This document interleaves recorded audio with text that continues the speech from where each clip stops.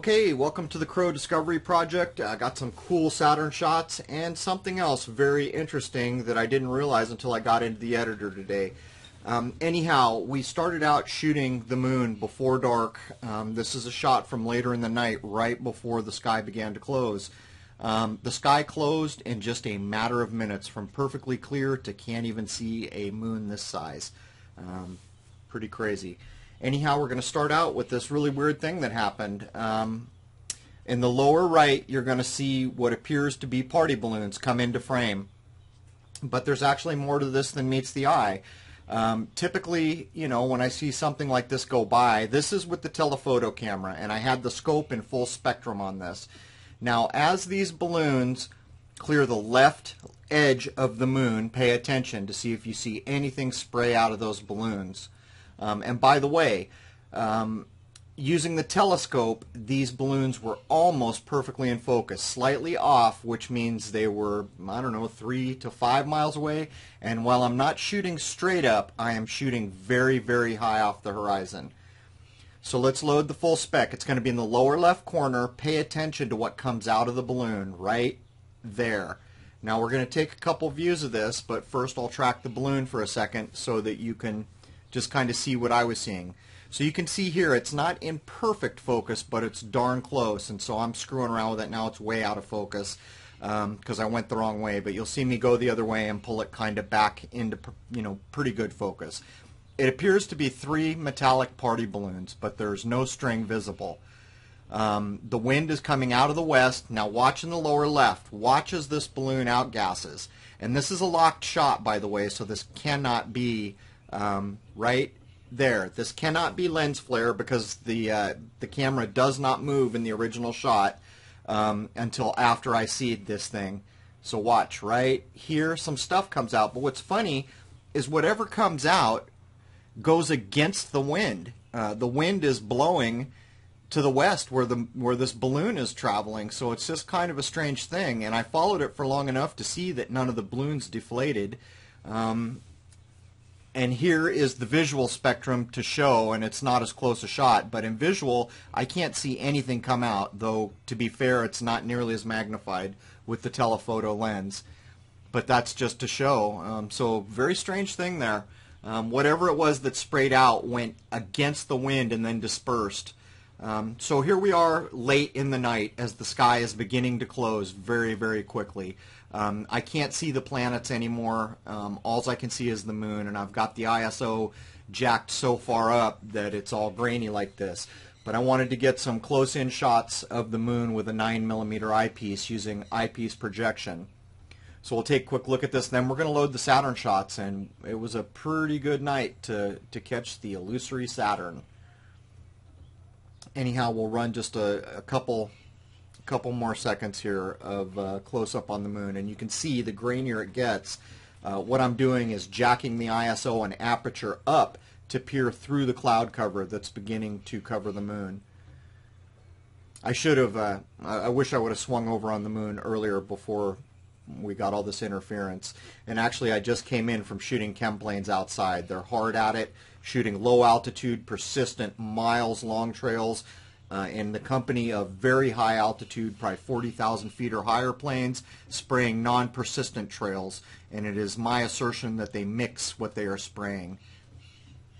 Okay, so here is a star in Libra, I believe. Watch in the upper right as I acquire Saturn in full spectrum, IR, visible, and UV all at once. So you're going to see that star begin to move, and then in the upper right corner there's Saturn coming into view. Now right now I don't have Saturn tuned in, and so what I do is I click off a still. I set auto real quick, and I click off a still to see what the quality of the seeing will be for the night, and I examine the still. This is blurry because I just clicked it off without a trigger, but it shows me that it's going to be a pretty good night for viewing Saturn. Best night that I've had in a long, long time. And since Saturn is, we are told, as close as it will be, and the rings are tilted open more than I've seen them in I don't even know how long. So here is an overexposed shot, and what I do is I always overexpose to see if I can see moons. and I'll fix there. I focused a little bit, and then I'm going to hit brightness. I think we can see 1, 2, 3, 4, 5. Way up in the upper right, there's a 6th moon. I think you can see 6 moons here. 2 of them are very close to the upper right rings. And again, we have this kind of glow. And people say chromatic aberration, but the telescope I have is, the whole thing about it is it's supposed to be chromatic aberration free all the way to the edge of the field of view. So here is with 0 magnification, just using the visible spectrum camera, what our eyes see, using the telescope as basically a telephoto lens. This is with 0 magnification. And what I'm going to do is go up through 26 millimeters, up to 12 millimeters, and then finally to maximum magnification at 9 millimeters in both spectrums. And unfortunately, in visual spectrum, the clouds cut me off, but I got it in everything else. So, pretty good night for viewing Saturn on a whole. You'll be able to tell as the seeing starts to dissolve. And in the time it took me to take the camera apart, put the new eyepiece in, put it back on the camera, is the amount of time the visibility went away. This is with the IR UV visible spectrum, full spectrum camera with no magnification, using the Canon camera, putting the Canon camera on the telescope to use the telescope as a telephoto lens. So that's a pretty good shot. And I'm going to zoom in a little bit more here. Oh, I'm sorry, I did a brightness correction. So there's a little bit of brightness to try to bring up the rings. And you can see the top ring is supposed to be over what we're told is a planet. And the bottom ring is behind what we're told is supposed to be a planet.